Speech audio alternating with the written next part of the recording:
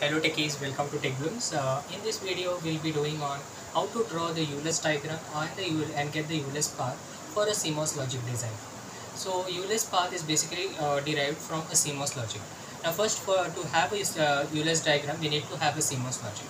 So let's look at how to do that. If you are new to my channel, please do subscribe to TechBlooms and don't forget to click the bell icon for instant updates. So let's begin now. Here is the expression, that is f is equal to a b plus c plus bc. Now using this expression we need to get the CMOS logic. Now once we get the CMOS logic, we can get the Euler diagram and Euler path. Now before getting Euler diagram and Euler path, I have already done a video on how to get or how to design or how to construct a CMOS logic from a given expression. Now I will be giving the link in the description. You all can go and watch it. Now I will be continuing. As assuming that you all have already watched that video. Expression, I have drawn the CMOS logic.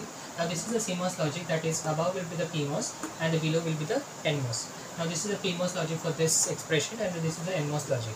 Now the way of constructing this, I have already made some videos. I will be posting the link in the description. You all can go through that. Now here I will be briefly explaining you on how to do this. So basically here you can see that A is in parallel with D and E, and B and C are both parallel, and they are in series with A, D and E. Now NMOS is just the inverse of that. Now here you can see A is parallel to D and E, but in this case it is in series, that is A is in series with D parallel E. So it is just the opposite of PMOS and NMOS. Now from this CMOS logic we can construct the Euler diagram. Now let's look at how to get that. Now for that purpose, now here are certain steps you need to follow. First thing is you need to name the nodes. You have to get the names to each of your nodes. Now I will be naming certain nodes. Now as in case this node, this also creates a node because there are two transistors which are connected here, and this node can be seen. This node and this node is seen. This node and this node, and this is the final node. Okay, this node also will be connected to this node. Now here we have to name that nodes. I will name it as 1, 2, 3, 4, 5, 6, 7. So 1, 2, 3, 4, 5, 6, 7. So I have named my nodes. Now after naming your nodes, you need to separate your PMOS and NMOS. Now you need to get a separate Euler diagram for your PMOS and a separate Euler diagram for your NMOS. Now let's look at how to get that. Now I'll write here, this is your PMOS and NMOS. First thing is get the Euler diagram. I will tell you how to get the Euler diagram. Now each transistor is assumed to be an edge. Now we will be doing it separately. So I'll make a mark here. So this PMOS will get a Euler diagram and this NMOS will get a Euler diagram. So there will be two Euler diagrams and there will be two Euler paths also. So let's look at that. Now as I said, you need to assume each transistor as an edge. Transistor is assumed to be an edge. So this will be your A. This will be your A, B, D, E. This is your 1, 3, 2. This is your transistor A, transistor D, transistor E, and the lower part, that is B and C. B, C, and this point is 4. Now as you know, 1, 2, 3, 4. Now this is how you got your Euler diagram for your PMOS. Now let's look at a Euler diagram for your PMOS, that is A, D and E. So we'll have on top A, D, E, and you have B and C. So this point is 4, this point is 4, 5,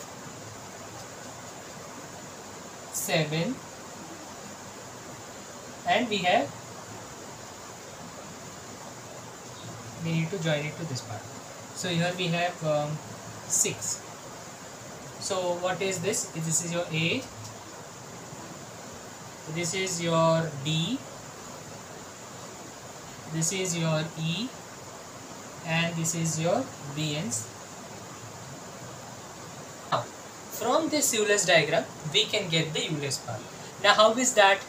Now for that we need to follow certain rules, and with that rules we can achieve Euler's path. Now let's look at that.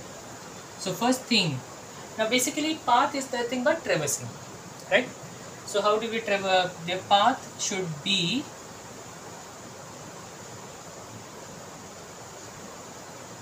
same for both PMOS as well as NMOS.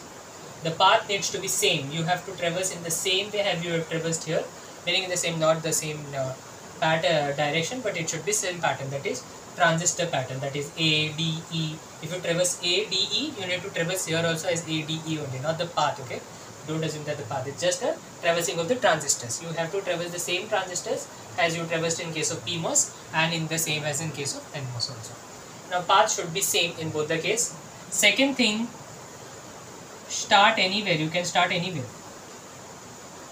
You can start your traversing anywhere and you can end it anywhere.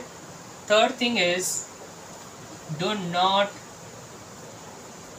traverse twice. You are not supposed to traverse a path twice.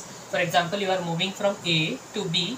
You cannot come back to A again from B, because you should not traverse a path twice. These are the three these rules. Now let's look at how to do them. Now now here this is a trial and error method. Until unless you get the same paths, you need to try.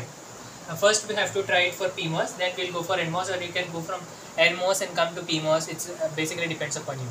How do you do that? Having known the rules, now let's look at how to get the Euler's path. So we can get Euler's path as like this.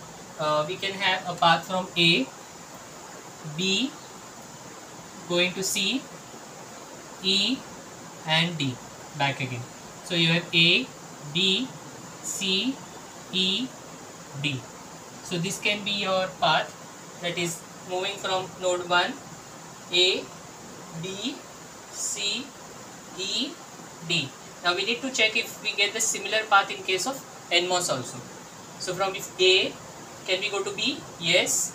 Then C, then E, then back again D. Yes, this path is available. So A, B, C, E and D. So here also it is A, B, C, E and D.